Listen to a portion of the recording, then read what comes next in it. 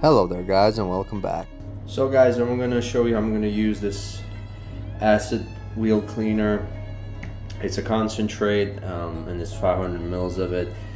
I've diluted it down 1 to 8 basically. The recommended dilution ratio for heavy residue is 1 to 3, but I find 1 to 8 quite effective as well with agitation and even without it, it will chew through the brake dust. 1 to 3 is too strong. 12 pounds, quite cost effective as well. So as you can see guys, this hammer has been 2 weeks of brake dust, and the first thing I'm going to do is I'm going to try cleaning the wheel using just a pre-rinse and then applying the chemical on the wet wheel, which really doesn't make any difference. But prior to using the an acid wheel cleaner, what I would recommend is check the condition of your wheel. So if your lacquer finish or clear coat is peeling off, you don't want to use it then, because if you're going to get it on metal, it will flash, it will oxidate, and it might potentially ruin the look of your wheel if it's damaged. But it's absolutely safe on clear coat. Then second of all, especially if you use the recommended dilution ratio 1 to 3, make sure you don't get this on your skin. Use gloves. If you get it, it might irritate your skin. Also consider, try not to breathe this stuff in. Maintain distance while you're spraying. Make sure you don't get this in your eye, because it's really potent. And the reason why I'm actually using the acid-based wheel cleaner sometimes, especially on these wheels, because they've been hammered, they have baked in brake dust, is because it is extremely effective, because a regular all-purpose cleaner or wheel cleaner will not chew through brake dust like this. And yeah, it's extremely effective. Also worth mentioning that a proper rinse off is required, so you don't really want none of this stuff left behind.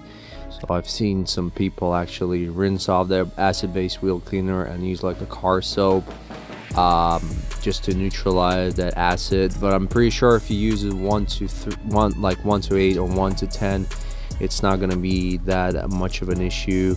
As you can see now, I just sprayed some Dryinade wax and kind of neutralizing that acid a little bit, and adding some gloss, but it doesn't really matter that much at this dilution ratio.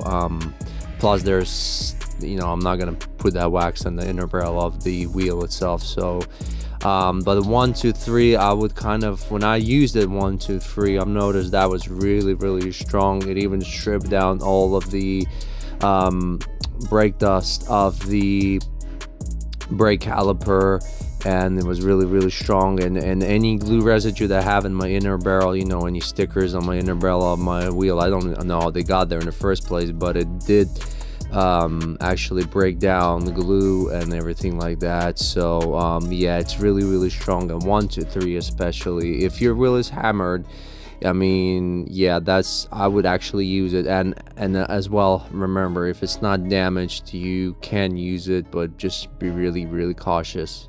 But rather than that, I basically use it as a casual, regular wheel cleaner. I agitate the wheel with a brush. I use a soft brush. I don't need a stiff brush on these wheels. I just need a soft brush. You can get into all intricate areas, and the rules are basically the same as with any wheel cleaner you would use. Just agitate, work in the product, well, clockwise or anti-clockwise, doesn't matter, but as long as you are working in a pattern here, just to get all those intricate areas in.